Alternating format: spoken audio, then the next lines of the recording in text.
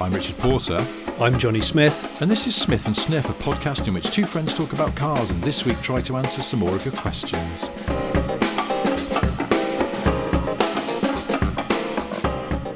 What was that Nissan people carry a version of a Primera?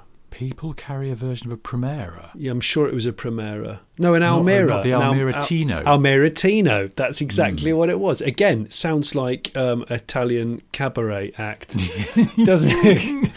Oh my God. The tightness of the white trousers sported by Almeratino. Oh, Almeratino. Absolute player of women of a certain age. He just drags them in like a boat with a dragnet.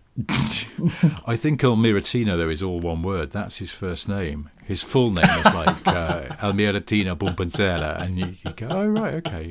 But for the stage, I just got Almeratino. Almeratino.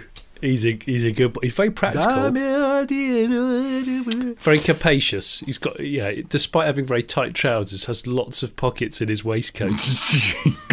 Cubbies. Unexpected compartments. Yeah. I love that. I love it. For stuff. Do you know something? I love learning about vehicles that I didn't know about. And today, I've learnt about a vehicle that just has me giggling. It constantly has me giggling. According to, and I'm going to name check them from Instagram, Silodrome. Oh, yes, I've seen that. Yeah, Silodrome today. Good, they're good. They're a really cool like car culture type magazine. They did a post of the 1990 Mazda suitcase car concept. What? Have you ever heard of the suitcase car? Oh my gosh! Because I just thought it was a joke. I thought this is definitely not real. I'm going to look this up while you're talking. It is. It is brilliant. So I just immediately went, "Oh come on, this can't be real. I just don't believe it's real." Well, it's real. In 1990, this is when Mazda were at peak creativity. Yeah. They made the amazing suitcase car for an event in 1991 called the Fantasy Yard. Holy shit. Yeah. Where a group of employees could come up with the most creative, innovative ways of producing a moving machine, in inverted commas. I'm doing finger thingies as I'm saying it. And basically they bought a really large... They bought the largest Samsonite suitcase that you could buy, and then dismantled it and then built inside it what looks like a mashup of a mini moto and a cart, like a cart back axle. So you sat in front end. Yeah, you sat in an open suitcase, and then it had wheels and a small seat and bars, and you could ride it, a suitcase, to work or I don't know, out. It's brilliant. Bloody, I wish I'd seen this like 3 or 4 years ago, because for the second series of the Grand Tour, we were asked by Amazon if we could get celebrities on, as guests, which we hadn't done in the first series. Yeah. And our executive producer, Andy Willman, said, I think rather than have a car that they have to lap round a track, which is going to be difficult. At that point, we're still planning to be in a different location every week. We should just mark out a little course that's always the same in a car park or whatever, next to the tent, wherever we are in the world. And we need a little machine to go around it. And what if it was a suitcase that you could drive, and then we can claim, we've had to pack it in the hold to get it here, to whichever part of the world we're going to be in. The whole thing got dropped when we decided just to stick the tent in a field in Oxfordshire and bugger all the travelling around the world. But I went so far as to speak to some engineers about how this would be possible, and I even spoke to the guy at Ariel, Simon Saunders. Who's the man, Mr. Ariel. He is. I said, look, is there a way that you could make an atom really small so it would sort of fold into a suitcase? And he went, basically no, because there's not a lot of spare space on an atom as it is. You could saw the nose off so that your feet were the forwardmost extremity. Ooh. And you could probably trim a bit off the back, but fundamentally, because of the way that you sit in an atom, which is essentially, quite legs out your feet about level with your bum, you cannot squish it much, and so it was on a bit of a hiding to nothing. Although he promised he would sort of do some more maths if we were serious, and then we'd have to spend a year of R&D doing it, probably. I know, exactly. So, like, well, we were going to pay him for it, obviously, but it never came to that. But I wish I'd seen this bloody suitcase. I wish you'd like phoned me, because I could have actually answered the question without knowing about the Mazda suitcase car, which is my new favourite thing, especially when I look up the history and it says that it was 33.6 cc, 1.7 horsepower, two-stroke suitcase with 4 6-inch tyres. And this is the best bit. The rear wheels could be slotted into the outside of the case, while the front wheel would pop through a removable hatch in the front of the case. It took 1 minute to assemble, a top speed of 30 kilometres an hour. And while the original prototype was accidentally destroyed just a few months after the Fantasy Yard event. What do you mean, accidentally destroyed? What? I reckon one of the employees of Mazda just got right on it on the Saki and just battered it into like a ditch or a pond, into a pond, and it sunk. And they were like, "Oh shit, it's gone." Nothing's accidentally destroyed. I mean, the pairing of accidentally and destroyed is a funny word. It's like, okay, where's the wedding cake? I'm afraid it was accidentally destroyed. The snap itself is accidentally destroyed a couple of months after the event, but one suitcase car still remains in existence, and it works as it did 24 odd years ago. Heavens above. So Mazda still, or if you're American, Mazda, they still have an amazing suitcase car. And this is great because I can add this to my mental archive of knowing about my favourite motorbike in existence, which is called the Valmobile, VAL, like a woman's name. The Valmobile. You need to look that up. It's a wonderful motorcycle which folds out of a metal suitcase, and it was specifically designed to go on trains and on light aircraft in the 50s. It's very old, very, very Jeez. old. Yeah, you know I've got an obsession with motorcycles that can fit in the boot of cars and things. But this is like the godfather of the Moto Compo from Honda. And it's called the Valmobile, and it's bastard rare. Foldaway scooter. Oh, and it's just great. It's they great. Have one, and I want one. I see. They have Valmobile. One in the Lane Motor Museum in the US. Have you seen it? No, I haven't. I've never been to the Lane Motor Museum. It's just that I know it's a place that has a lot of quirky shit. Okay, it's a place I need to go as soon as I'm allowed to travel. By the sounds of it. Yeah. Well, it's in Nashville. Oh my gosh.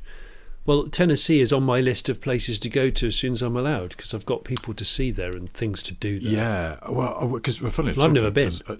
As I was saying about the Grand Tour, that's one of the places we went in the first series of the Grand Tour. We went to Nashville to do a show there, and it was some of the most fun I've ever had on a filming trip. It was brilliant for lots of reasons. Yeah, really good fun. Just a great town. We had a lovely time there.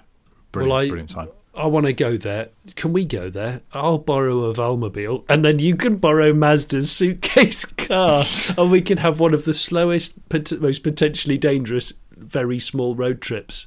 Should we do it? It's a very big place. It'll take us forever to get. Well, let's just circumnavigate Nashville over the course of a week. I mean, there's that main strip. I can't remember what it's called, where all the bars are, where they've all got bands on and stuff. That's not that long. You keep just going up and down there on. I'd love that. On a Valmobile. On a Valmobile and an amazing suitcase car. I love that. You have to use the term amazing. So if someone goes, "What's this?" You go, "Oh, this. It's an amazing suitcase car." Is it? Okay. Got distracted by the Lane Motor Museum website now, which I just go and have a look at that if you're bored. I love museums. Well, it depends what they've got, doesn't it? Well, sometimes they're boring, but these days they can't be because they don't stay in business. And they're not really a business, either. They're a charity, but you know what I mean. But it's hard. I know what you mean, because some of them are, they go to town and they look, we've got interactive displays and all the curation has been made, much more whizzy and popular and easy to read and everything. But if you are like, that pencil museum in Cumbria, I don't really know how you sex up pencils except to you bloody don't, Rich. There's a creepy one up my way round here called a doll museum. I've seen the signs for it. I've never dared go near it. Imagine sleeping the night in a doll museum. I mean, seriously. Did I tell you about the two grotesque teddy bears we found in the loft of my parents' old house?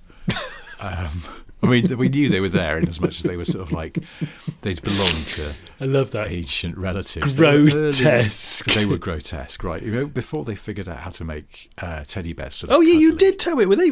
Yeah, you did tell me about. Aren't they like hard carcass, mangy? One of them had got an eye missing. They were. Grotesque is the word. They were a horrible pair of uncuddly, mangy, bits missing bears, totally unappealing. They're like salvage to the yard human bears. eye. They were exactly. They were cat-s bears. And when we moved out of that house, and my dad was moving into somewhere much smaller, we needed to get rid of a load of stuff, and so we got a guy in who was an expert in old shit. And I was thinking, there's a bureau in the corner there. About that's worth a few quid. No, £20. And is it like my grandmother's old tea set? Maybe that's worth something. No, £10. Oh, it's like, well, there you go. It's the cash in the attic thing where you go, have you got any cash in your attic? No. So they haven't. But we fucking did, because two, and I'm going to say it again, grotesquely horrible Victorian teddy bears together were worth £800. £800, and they were because moth-eaten. People are really into like Victorian toys apparently, and that's probably why the doll museum exists. But Victorian stuff, horrors. Yeah, because Victorian stuff's it's not warm and friendly, is it? It's Victorian, isn't it? It's very starchy and They didn't have sort of talking dolls in those days, did they? Oh gosh, because the technology did. But imagine a talking Victorian doll. You'd pull a string out and it would just go, "I have a lot of respect for you. Hello. Shall we be acquaintances? Would you like to shake my hand?" No, I bloody wouldn't. Tell you what. No, I'm not going to the doll. I'm not going to a doll museum. I'm digging car museums, and I like general transport. There's a great tram museum in the Peak District. That's cool. But no, I'm not doing dolls. Absolutely. Have you ever been to the De Havilland Museum, which is just outside London? It's no. It's fantastically old school museum, where it's basically just a load of old things have been thrown into a series of sheds and outdoors. It's great. It sounds amazing. Yeah. Can we go? Big. Can we go one day? Yeah, I'll take you there. It's not far from me, actually. How far is it on a Valmobile and an amazing suitcase car? Couple of weeks. But in a car, it'll take you about 20 minutes. Oh, man. Oh, dear.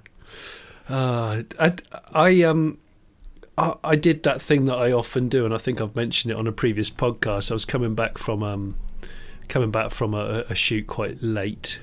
Had the heated seats on. It was a miserable night. Put a bit of Magic Radio on. Smooth Radio. I think it was Smooth. Yeah, and they played Tracy Chapman, Fast Car, which I like. It hasn't aged, that song. You'd never know that was 80s, 70s, 60s, 90s, whatever. You just wouldn't know. I tell you what, though, that's one of those songs in the subset of songs that make you wait for the good bit. Yes. Because it's got a wonderful chorus melody, but she makes you wait for it. You think it's coming. And she sort of double verses, or maybe even triple verses, and you're like, "Come on, Tracy, just do the good bit." She's good, and it's a very loaded song, emotionally Isn't loaded. It? Yeah, God, yeah. So I do like it. On the other hand, last week when I was listening to this driving back from this job in the driving rain with my heated seat, and I was thinking, yeah, but Tracy, what fast car has he got? Like, okay, look, beggars can't be choosers. You need to get out of town. You're in a desperate situation. You'll take anything, Mariva VXR, whatever. But listen, I think I'll just stay in the town and face the consequences. What's he actually? What has he got? What do we think the fast car is? I'd love to know. I mean, obviously, it's set in America, isn't it? Yeah. And it was 80s. Yes. wasn't it? Mid-80s song? Like, actual answer, because I've always in my head had an image in my head of what that car was. I always thought it was like a late 60s muscle car. Yeah. So but peak for some reason, muscle car a convertible one. Yeah. But it's a bit shabby because it's the 80s. So like a Buick Skylark with a big block in it or something, or a Challenger, or a... Yes, a Challenger. I think that's what I'm picturing, a Challenger convertible. Yeah. Which obviously now would be extremely valuable. But yeah, it'd be like 200 grand if it was a big block. But when it was just absolutely grotty and it's only sort of, well, it would have been mid-80s, so like, you know, sort of... It'd have been Rust Belt spec, so it would have been a bit frilly around the bottoms of the doors. Front wing a bit crinkled, you know, leaky. Oh, very leaky. Yeah. But I think it's probably that, and maybe probably gets driven similar to the way Nick Nolte drives that Cadillac in 48 Hours, which is what we talked about a few months back. Did you ever watch it after I asked you to watch it? No, because I can't bear it. Oh my God! You warned me God. that he keeps putting it into park when it's still moving. Oh, he puts it into park when it's probably still doing 15 miles an hour. Oh, hey, you know, you were saying the other week about a delivery van kind of shut down on the move, like a pilot shutting the engines off on a plane and just gliding it. Putting the handbrake on 3 clicks and just letting it kind of coast in. I saw an epic one 2 days ago. Amazon bloke in a Vivaro. And of course he was. I swear to God, he was still doing 20 miles an hour when the engine shut off, and probably it was definitely still moving as it felt like he was in the back, opening and he was getting out. if it had no bulkhead, he'd knocked it into neutral, killed the engine, and put the handbrake on 3 clicks. Already run into the back to sift through the parcels. The thing's just on a set crash course. He's obviously just looked at the road and gone, I reckon it'll go down there. It'll go between those 2 cars. It'll be fine. Yeah, it's like proper, like, you know, like Russian roulette cruise control, isn't it? I love it. I love those guys. They know, those guys and women who drive delivery vans all day, every day, like hard. They know their vehicle. They know it. Well, they know it, but they don't have any particular respect for it, do they? Oh, they don't care about it. Even by the standards of people who have to drive a van for work or any kind of car that's just a work tool, they are really treating it like a tool. Oh, yeah. It's a device that gets you around. Oh, my God, do you know what happened to me this morning as well? Sorry, this just reminded me. I got an Uber across town, and... of course you did. Uber roulette is always interesting, and usually it's a Prius, but no, this morning... Mercedes E-Class. I was like, okay, that's nice. New shape as well, you know, current shape. So wow, that's a serious Uber. Yeah, comfy in the back, nice ride, lovely. But the guy, because those E-Classes, you know, they've got the gear selector on the automatic gearbox is a column stalk. So that's right. It's on the door side in a right-hand drive car, so you can't see what he's doing. But we stopped across a side turning, and someone came along and wanted to turn into it while we were stuck in traffic. And the bloke, the driver of my Uber, clearly realised he had a bit of space behind him, so he stuck it in reverse, crept backwards, made enough space for someone to turn through. All very good considerate driving, and generally his driving was really good. But then we sat in traffic for a bit longer, and then the lights up ahead changed, and the person in front did it a bit and then set off. And obviously at that point, you know, Uber drivers particularly, they just want to get the job done. So he mashed it quite aggressively, but he'd forgotten that he was still in reverse. And so we surged backwards, and thank fuck we just stopped short of the car behind us. And the bloke was obviously really embarrassed, but rather than sort of go, oh, sorry about that, or anything like that, he just went, put it into drive, and then just carried on. I was like, was that an apology cough? Was he are you clearing your throat? It was really weird, but yeah, we were fucking close to smashing into the car behind. In a brand new I quite enjoyed it, E-Class. if I'm honest. I was trying to remember the last time I saw someone in a gear selection mishap, and it's been a while. There's your John Peel band right there. This week's John Peel band is, of course, live in session later on. It's gear selection mishap. I once saw a bloke. I did some filming with a guy who was a designer from Land Rover years ago, and he turned up in this one-off Freelander with flip paintwork on it, which wasn't offered in showrooms, but it was something they were experimenting with. And the director went, we'd love to have that in the background while we're talking to you. And so this guy was manoeuvring it about, and then he backed up, and then he wanted to go forward down a slope. So he backed up, and then he just started coasting down the slope. And I was standing at the top of the slope, and as he went past me, I saw the reversing lights were still on.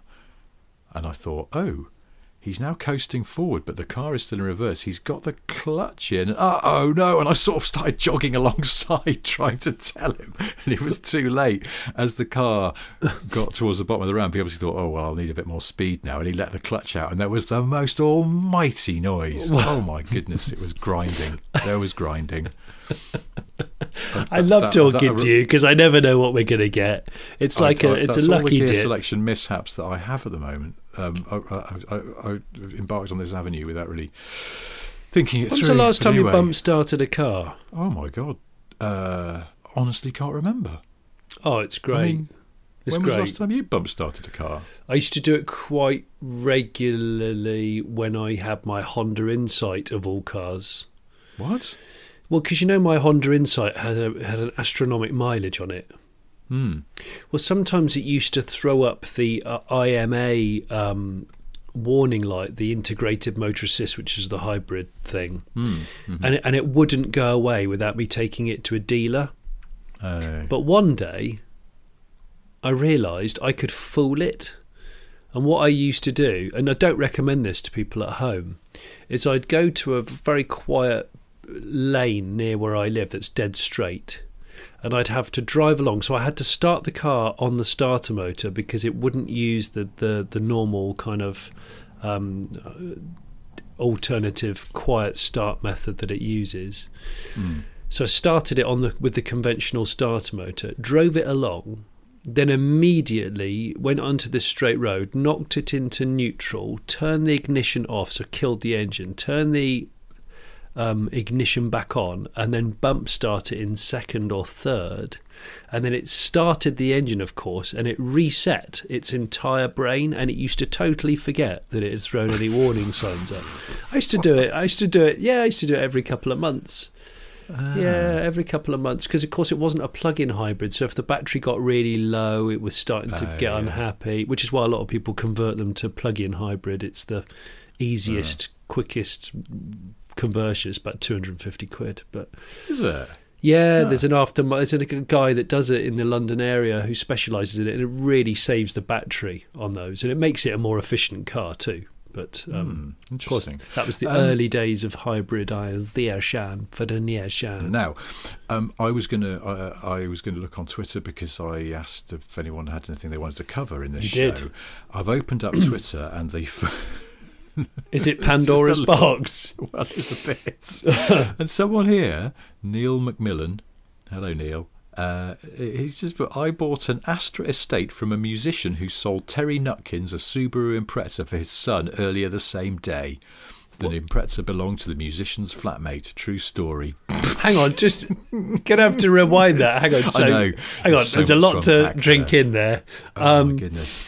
So he bought an Astra estate. Yes. Picture that. Yes. Neil McMillan has bought an Astra estate. He's bought it from a musician. Yes. Neil has bought an Astra estate from a musician. What else has the musician been doing that day? He's been selling Terry Nutkins, the otter baiting, weirdly Harry Metcalf on acid mullet type hairstyle man. Well, yeah, who's dead, but yeah. Yeah, who's dead. So the musician who sold Neil the Astra estate earlier that day sold Terry Nutkins a Subaru Impreza, but the Impreza was for Terry Nutkins' son.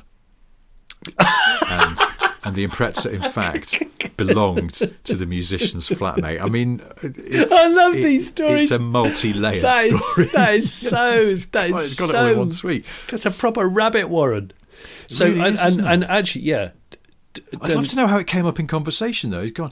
Anyway, yeah, the Astra looks good. I'll give you the money for it. Yeah, okay, thanks very much, mate. Yeah, I'll just tear off the bit on the V5. Yeah, okay, right. Yeah. You been busy today?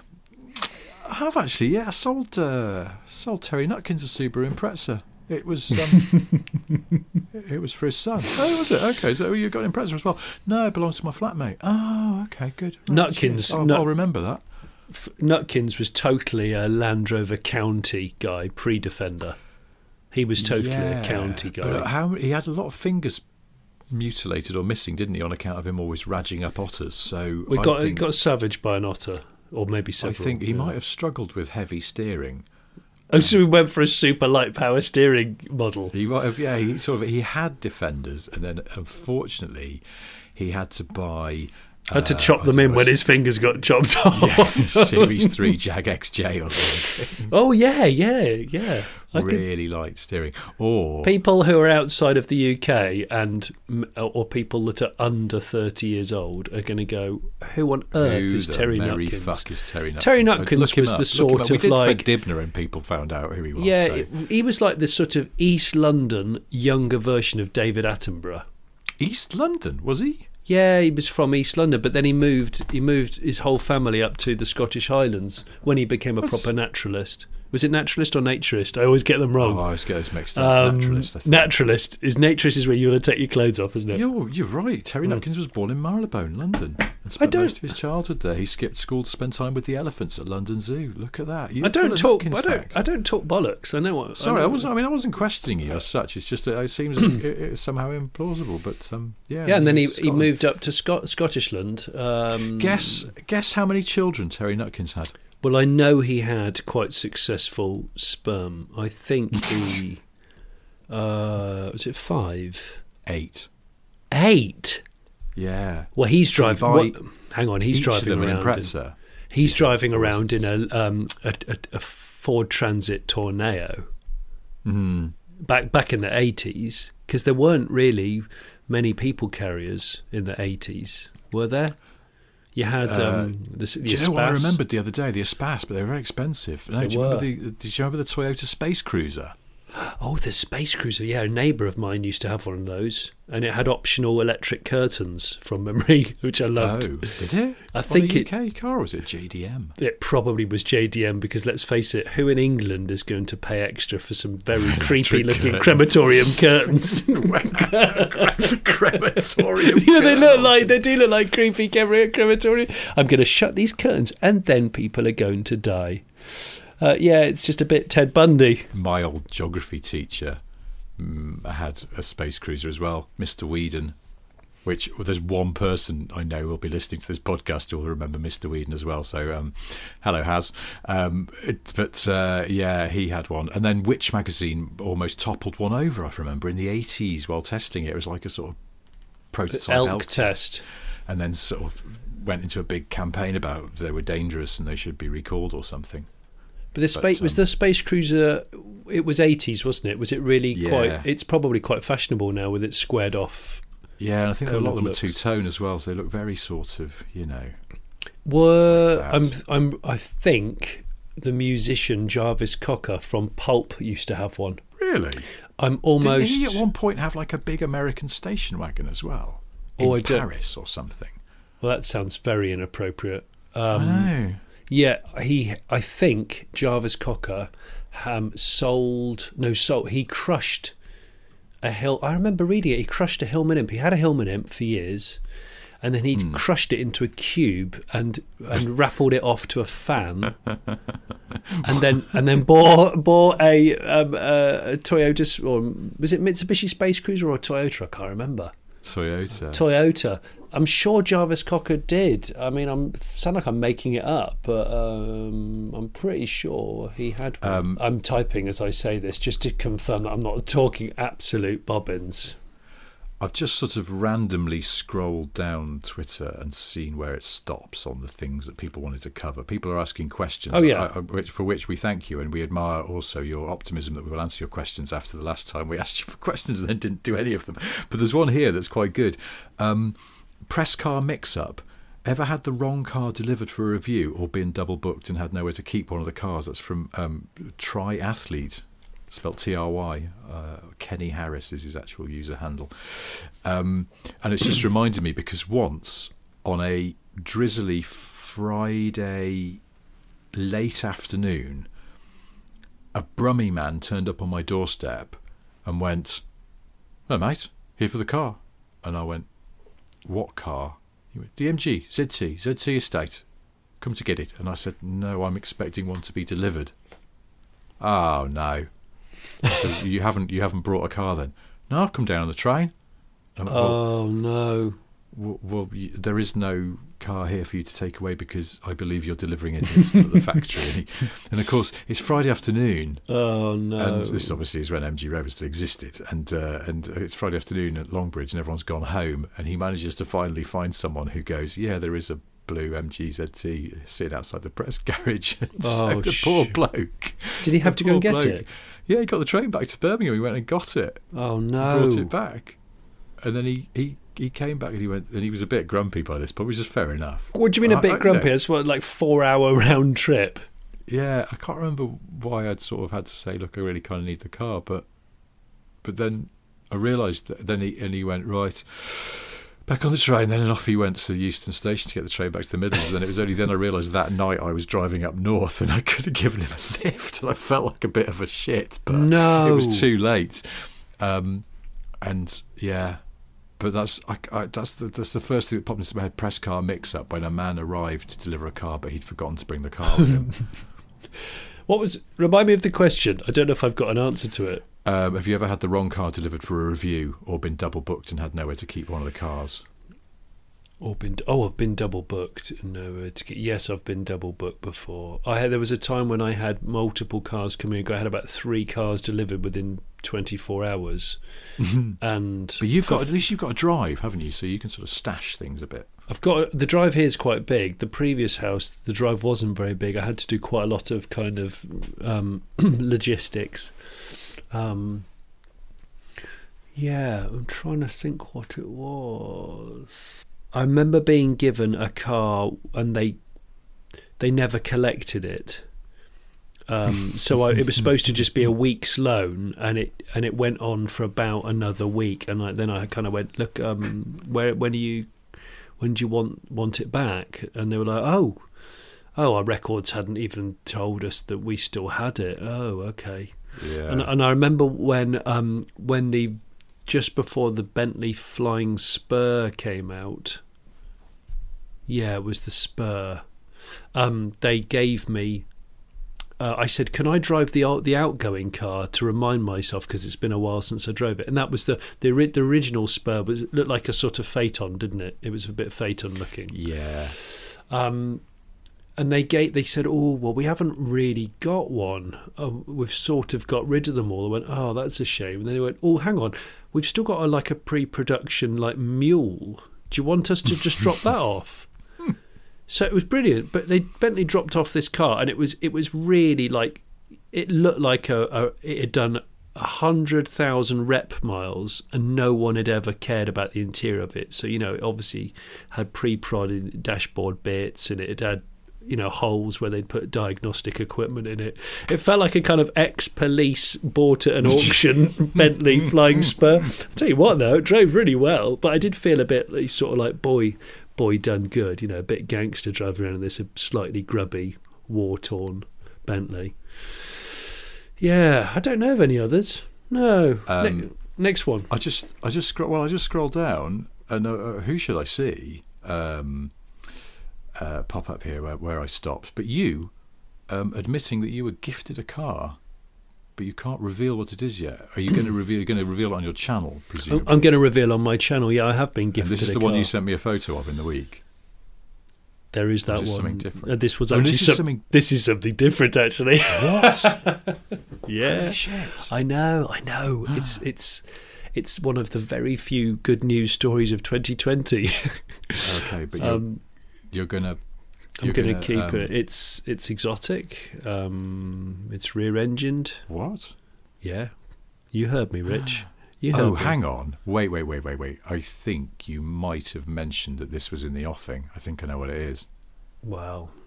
Well, I'm not going to say because I don't want to spoil your thing. Yeah. I'll move on to another thing. Move on to another thing. I mean, it's a shame that it's not a 911 GT3, but, you know. It's always a shame it's not a 911 GT3. Gareth Saynor has asked best/worst gifts from car manufacturers at a launch. I think we both missed the heyday of big Blagola. What, like I huge certainly feel like I laptops and did. stuff and Yeah, full sort of ski suits? famously. Yeah, people used to go to go to South Korea with Daewoo, and they'd be given a laptop in the 90s when laptops were they were But sort of as big as a Daewoo, but they were also £2,000, yeah, and a bit of a novelty. Yeah, yeah. And I've never been on that many launches really, and I've always just sort of got this one where they'll give away a little model of the car, which is nice, and it sort of also doesn't feel too sort of like, ooh, this is grubby. But my favourite, I got given a tablet. did you? Yeah, I'm actually looking at it. It's still in the box. It's a Motorola. Did you? Yeah, it's a Motorola Zoom. By who? Honda, when the first of the Civics that wasn't the spaceship was launched. Oh, right. I know that I'm sure it's got a number and a letter moniker, but I don't know what it is. Definitely. It's the first. It's the one that came after the one that hasn't dated at all because it still looks completely futuristic. Yeah, the one that sort of tried to do the same but just wasn't quite as good. Yes, that car. Yeah. So it was probably a good decade ago now, maybe. I don't know. I once went to Germany to drive the Mark 5 Golf. Yeah, Mark 5. One of my favourites. Yeah, it was nice. Quite surprised because after the Mark 4, which was a bit flabby, Mark 5 was pretty good. And I went to Germany to drive it with Andy Morgan, the photographer from Evo, and we went and we did a story for Evo over there, just a first drive. And it was a major thing. We went to Wolfsburg and they'd taken over this huge area of Wolfsburg to do this whole sort of international launch event. But no Blagola, and that's fine. It was like we were there to drive the car, went home. We flew back to Heathrow, and our cars were all parked in a hotel car park nearby. When we went back, everybody's car on the front passenger seat, they'd left a little paper bag, and it had a model of the Golf in it. Nice. And then it had a bottle of water and a bag of crisps. And it felt like you'd been to a children's party a little bit.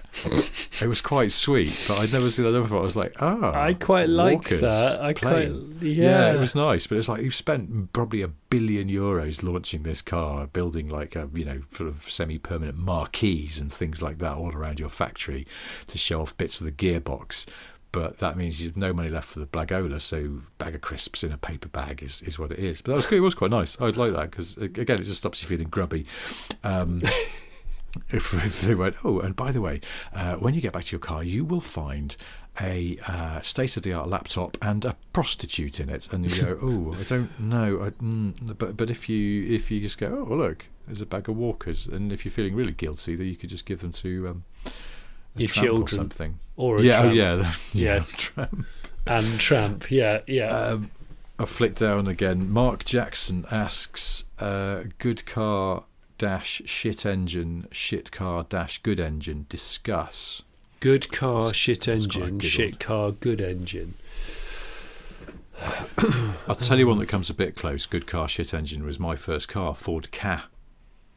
Because lovely chassis, lot to like about the Ka. But that's a very modern first car, really modern. I know. I mean, amazingly modern.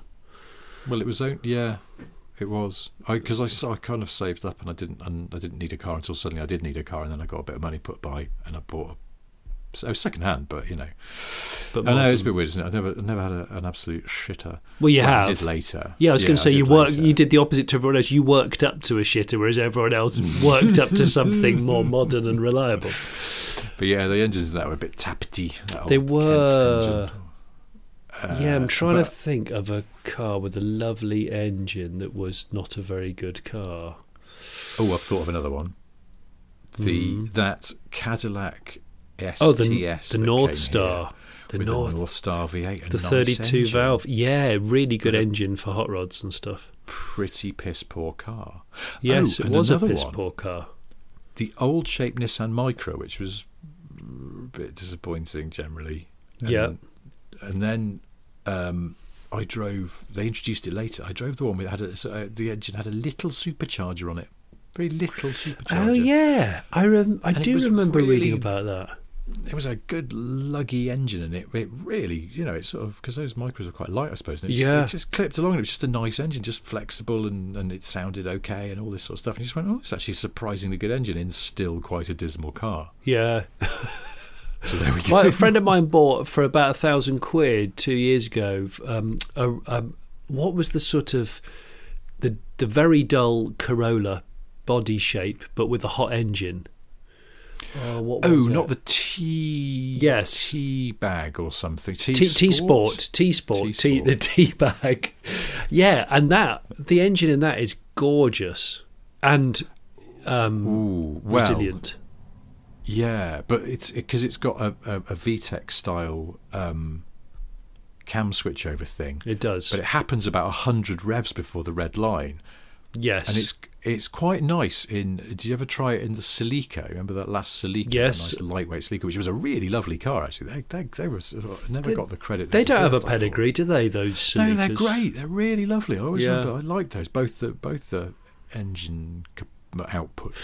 I remember that Celica because there was a bloke. We featured one on Revs magazine when I was on Revs, and it was the cover car, and the guy had put 18-inch wheels on it and spent 18 grand modifying it. So it was all about yeah. So we did a 118 themed shoot where at the time, remember those blokes dressed in bad 70s running shorts and slack vests, and I was dressed up as one of the 118 guys, or 1818 as we would call ourselves. And I only remember this now because I broke my foot on the shoot and had to drive. I had to drive home with a broken foot, and I was in so much pain when I got home. I couldn't climb the stairs to go to bed, so I had to sleep on the floor in my own lounge.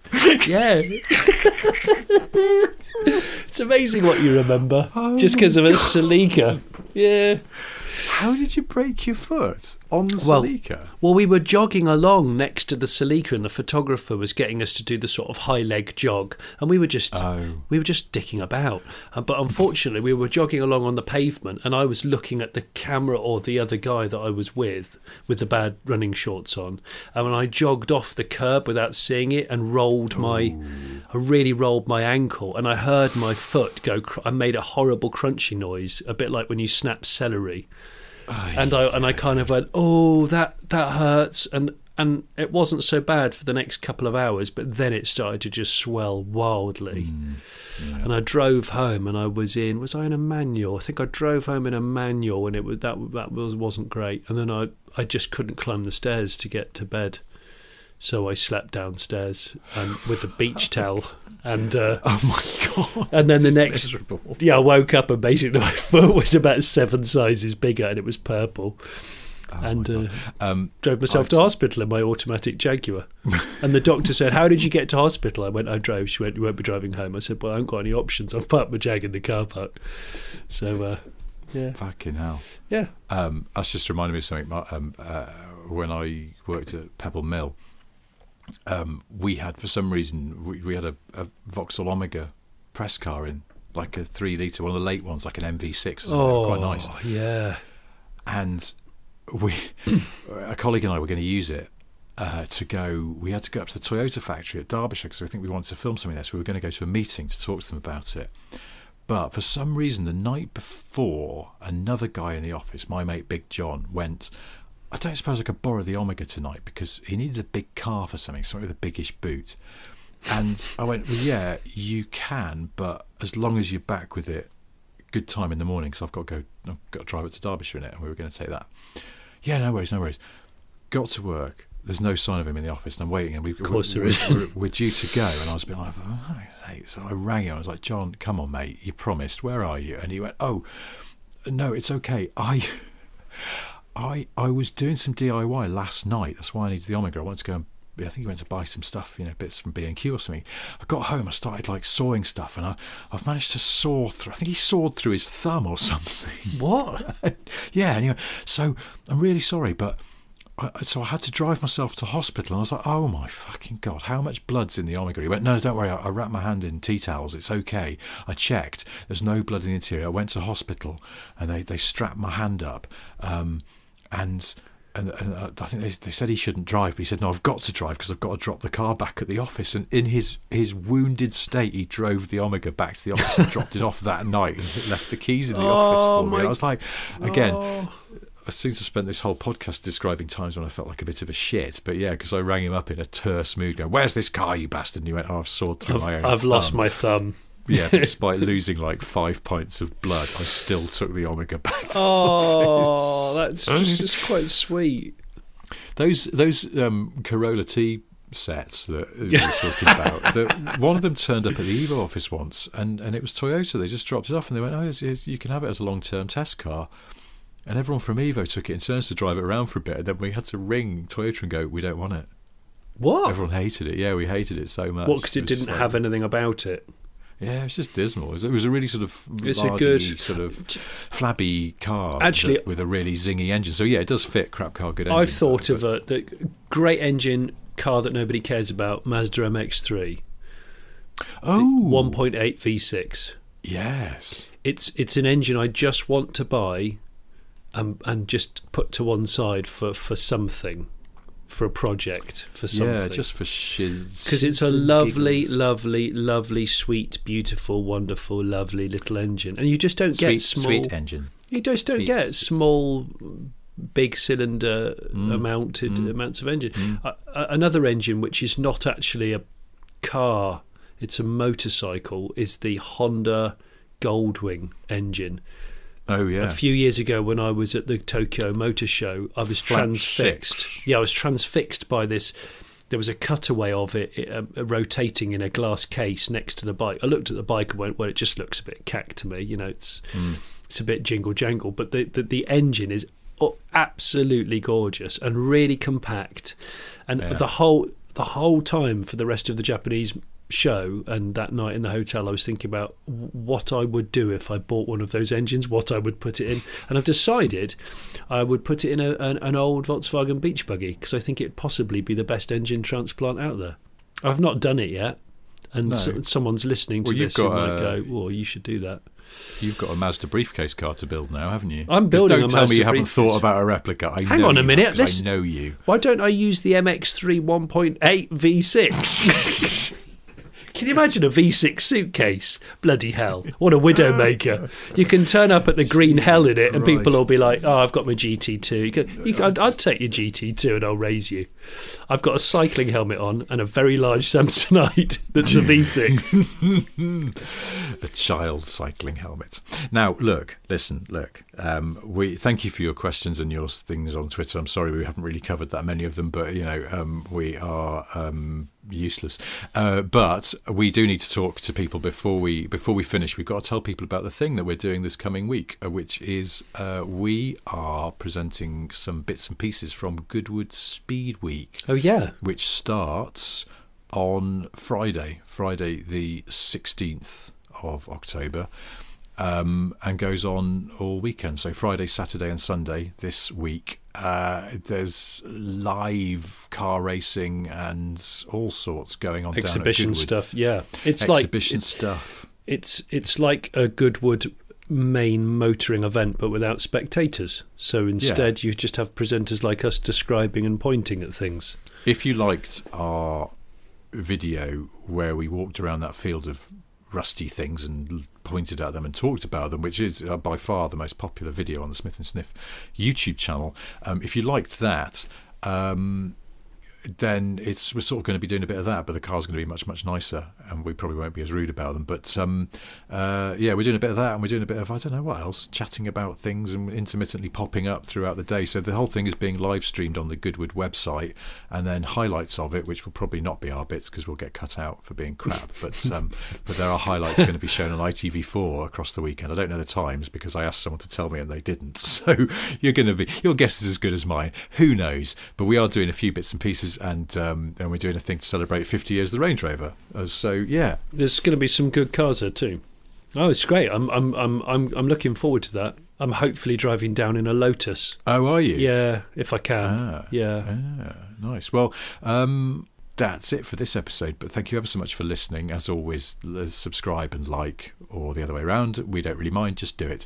I have three other things to tell you. One, Jonny has a solo YouTube channel. It is called The Late Break Show, and it's full of many excellent treats. Electric Land Rover Defenders, your Honda S600, 600. I started watching that video the other day, and then I got rudely interrupted, which was annoying because I was enjoying it. Well, actually, the week that this podcast comes out, there'll be something quite special that's electric and off-roady, but it isn't a Defender. It's brand new. Okay. It should be quite fun. And right now there's a faux Ferrari 250 GTO resto model. That's the new one. That's just come out. I haven't seen that yet. The second thing I have to tell you is that I still have a book out. It's called The Medium-Sized Book of Boring Car Trivia by Sniff Petrol. It's available exclusively on Amazon, and Volume 2 will be with us quite soon, I hope. And the third thing I have to tell you is that The Rock's middle name is Douglas. Is that true? Yes, he's called the Douglas Rock. Dwayne Douglas. Oh, yeah, that's it. Dwayne Douglas Johnson, Johnson. Yeah. It's not massively glamorous, is it? No. That's where I'm going wrong. I'd leave my name normal, and I should maybe vamp it up a bit. Well, just call yourself the Rock's taken, I don't know, the Stone, the Pebble, the Gravel. The Gravel? The Gravel. Jonny the Gravel Smith. Stop it! It just sounds pathetic. Jonny the Gravel. If I was a rally stage absolute king guru, then yeah, Jonny the Gravel would be like, oh right, it's going to be loose surface. The Gravel's going to smash this, but I'm not. You're not. No. Oh well. Anyway, maybe something to aim for. I don't know. All right. Well, in my Mazda suitcase car. You just see your V6 powered suitcase on gravel. Jesus Christ! The nickname is because the gravel rash that is all over your face and body. I'm going to do Pikes Peak in a suitcase next year. Peak on a suitcase. The sequel to Across America on a Suitcase with Jonny Smith. Who needs Charlie Borman and Ewan McGregor on motorbikes when you can have a suitcase car? They're not trying hard enough, are they? All right, well, that's that for this then. Thank you again for listening, and we will hopefully have your eyeballs upon us later this week at Goodwood Speed Week, Friday, Saturday and Sunday. We'll be popping up intermittently, and don't worry, there's some actual other presenters doing the heavy lifting, but we'll be there at some point. And we'll see you again at the same time next week, Monday. And thank you for listening again. I keep saying that, I don't know why. Bye. Goodbye. Would you like to shake my hand?